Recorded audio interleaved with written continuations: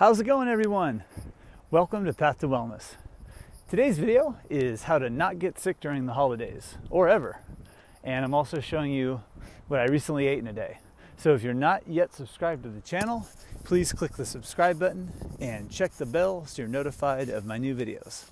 Thanks for doing that. All right, so out here on a walk this morning, nice morning, walking my dog, and figured I'd make a video. It's going to be a what I eat in a day video, and also give you some tips on how not to get sick, because I know the holidays are coming up and there's a lot of people already getting sick.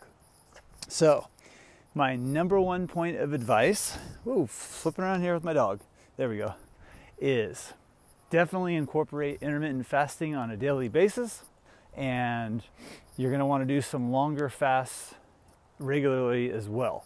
So this is what I am doing, and what's working for me is I'm at least once a week doing a 24-hour fast, and the other 6 days I'm doing a 16 to 21 hour fast.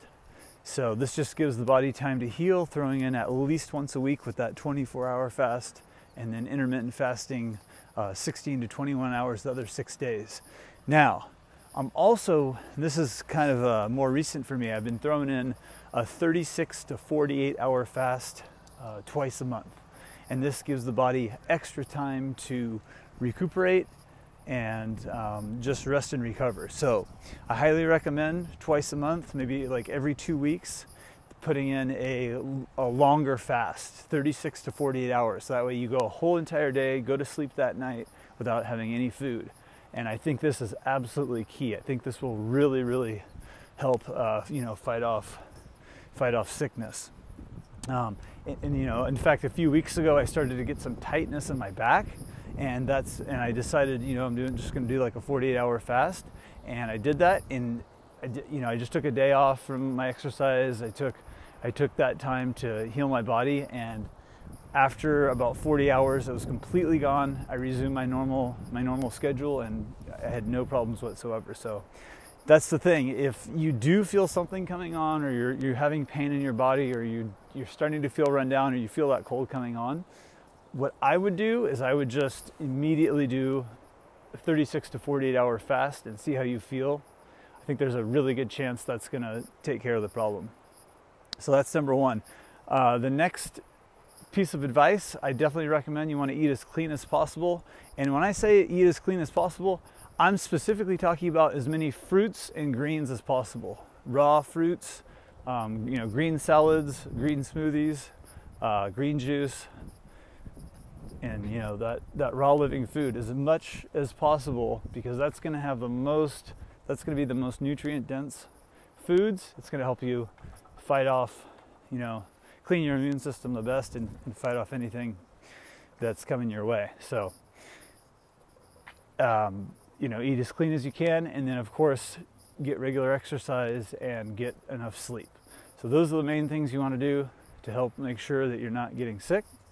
And here is what I had very recently, just an example of what I would eat on a regular basis. All right, here you go. All right, it's 11 a.m. and I'm going to start off with juicing some celery, and it should make around 16 to 20 ounces of celery. There's some fresh celery juice, I'm going to have that. And then on my lunch hour, I'm going to go out and do a run. So I'll be back a little bit later with what I'm having next. Okay, so now it's about 1:45, and this is going to be my first of 2 meals for the day. And I've broken this meal up into 3 separate parts. I'm just going to digest a few minutes in between each section of these 3 parts.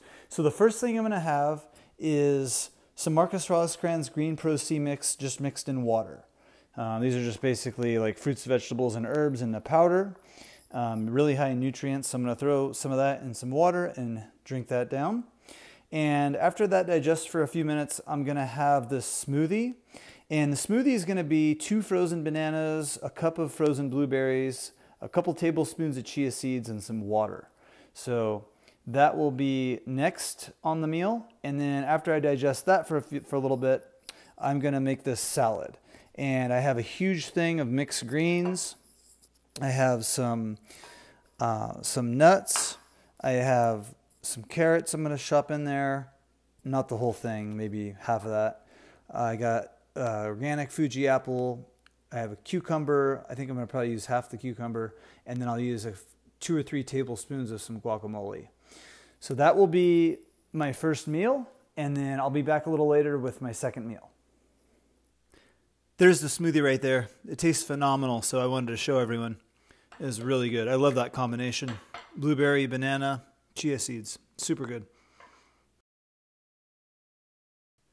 Okay, then about 6 o'clock, I made this big platter of food, and it's quinoa, black beans, sweet potatoes, and kale, and there's a cashew cheese, it's vegan, cashew cheese sauce that I'm going to give a recipe for soon, and I had a piece of whole grain toast with peanut butter on it. So this was my second meal. It was really, really good, very satisfying, and again, I'll be back sometime soon with the recipe on the sauce.